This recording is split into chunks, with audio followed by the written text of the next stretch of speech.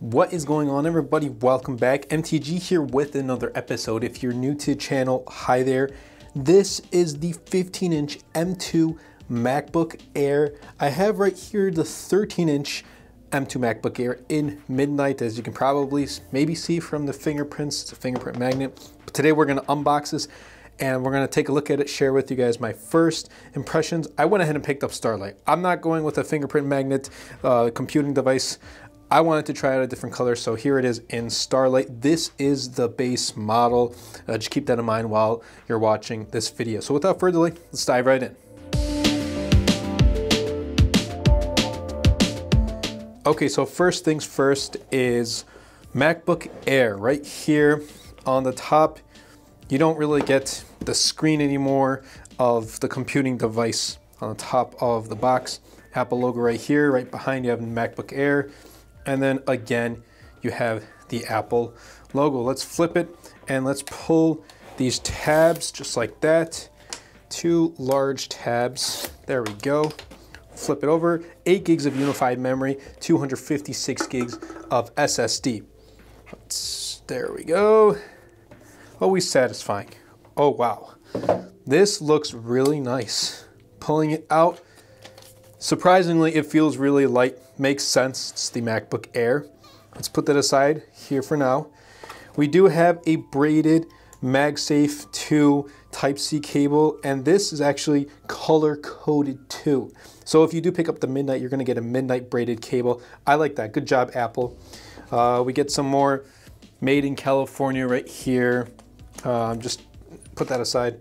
And then we have right here, I believe this is a 70-watt USB-C power adapter. So I went ahead and picked this up. I believe you can pick up the dual USB-C, but that's going to be 35 watts each. But I want the fastest charging. I don't need dual USB-C. Anyway, let's put these back in the box because, well, I'm not going to need them at least right now. Let's take a look at M2 MacBook Air. So here we go. Actually, I think you can just slide it out, but let's just listen.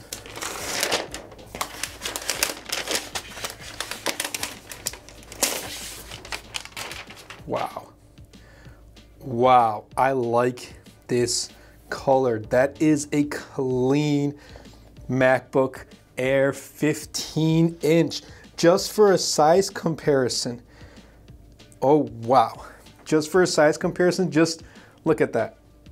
13.6 inch and then a 15 inch. So it's definitely larger.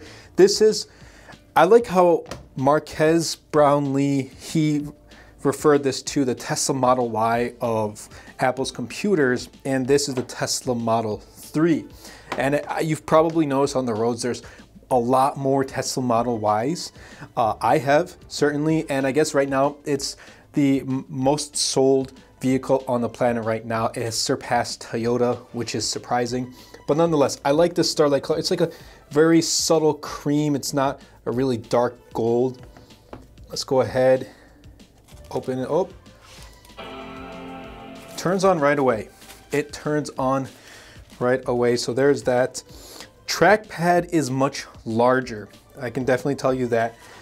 Trackpad is much larger. There's no speakers on the side, which does feel weird if you're coming from like a MacBook Pro, especially the 16-inch. But there's 6 sets of speakers instead of 4. That's one of the differences between the 13-inch and the 15-inch. Let's put that aside and bring the 13-inch right here. And I'm actually going to go just like that so you can see the entire setup right here. So there it is. Hello. And it's much larger, still has that notch with no Face ID. Pretty much the same setup as the 13-inch MacBook Air, just larger scale.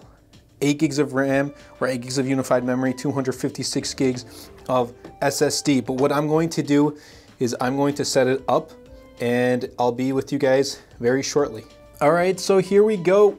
I set it up, just the initial setup. I'm going to move everything over from my M2 MacBook Air to the 15-inch M2 MacBook Air. Overall, this is my first time using a laptop of this size, and I'm really happy with Apple because I've always wanted a larger MacBook, but I didn't really think Pro was for me because with the current workflow I have, I don't need Pro. M2 and the 13-inch is evident because of that.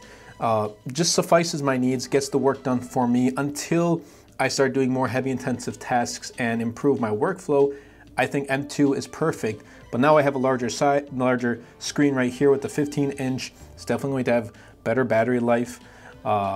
Same base model. I don't need any more base model, 8 gigs of unified memory, 256 gigs of SSD. For me, it gets the job done. But now when I'm on the go, I can rely on a larger screen to just get a little bit more work done, be a little bit more productive. And honestly, at $12.99, and if you go with an education discount, $11.99, this is a very good starting 15-inch for many students, in fact. Many people, including students, college students who are looking for a 15-inch. Now, at the time of this recording, I have not put up my 13-inch MacBook Air 1 year later video, but I do recommend this 13-inch for college students. But if you're looking for a 15-inch, we now have an option. We now have 13-inch, 14-inch, 15-inch, and 16-inch options from Apple.